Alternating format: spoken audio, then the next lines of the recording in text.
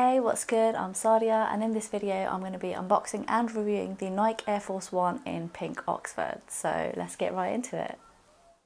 Disclaimer, I just want to say these aren't completely brand new. I have worn them twice. But anyway, let's get on to it. So, I've still got them in the box packed quite nicely. And here they are. So I've still got the little thing inside. Let's get these out. As you can see, these are really nice. The pink Oxford colour is really nice. I personally am not a fan of pink. I don't like it at all. If you ever see me in pink, it'll be a very rare occasion. Probably like now, because I generally don't like the colour pink, but I saw these in office and I absolutely fell in love. Try them on and they're just so comfortable. I had to buy them. I always buy my trainers in a junior size because I'm a UK size 5. But unfortunately they don't actually sell them in junior, so I had to buy the women's ones and they were around £110, and they're still actually in stock, so if you do fancy them then I would definitely recommend them. But let's talk about the trainer itself. So it's pretty much pink all the way around, and you can see it's got the metallic Nike swoosh, the Nike tick basically. But at the back you've also got this velvet heel tab. So there's quite a lot of materials on here, and even the little tongue tab here. You can see the fur on the tongue as well. But the great thing about this particular trainer is that you can wear it in multiple styles. So you can see the fur here, and you can see these fleece material laces.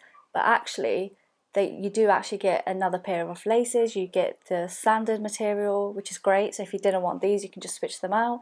And if you didn't fancy the fur, I guess in the summer months, which is probably what I'm going to do because it's really hot, and I think fur is just kind of associated with the cold, so winter times, but the sun is popping now, so what I'm going to do is remove this. And it's really amazing that you can remove it, because then you can just wear it in different styles, I guess.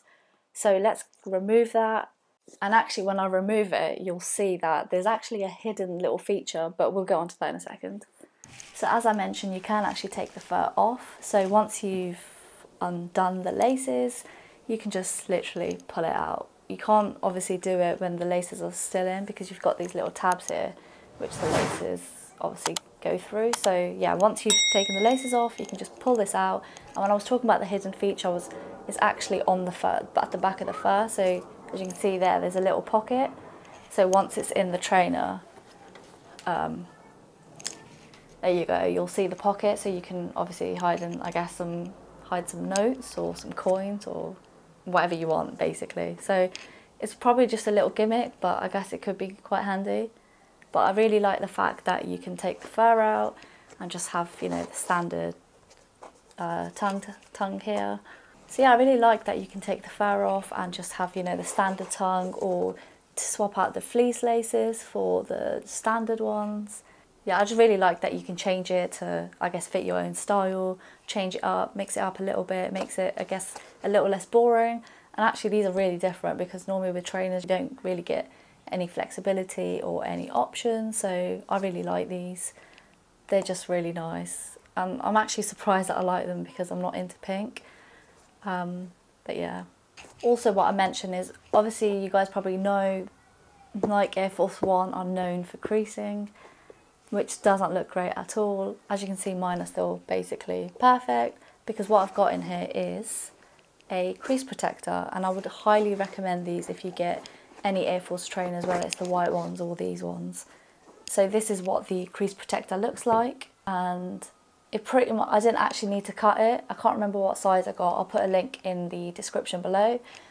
But yeah, these fit perfectly fine. They literally just slide into the shoe like so, and you kind of just need to push it forward, and they're really comfortable. It doesn't feel like they're in there. It doesn't really necessarily make the shoe any tighter, which is obviously great. So definitely recommend these to avoid creasing, because you can bend your foot and you won't get any creases. So that's really good.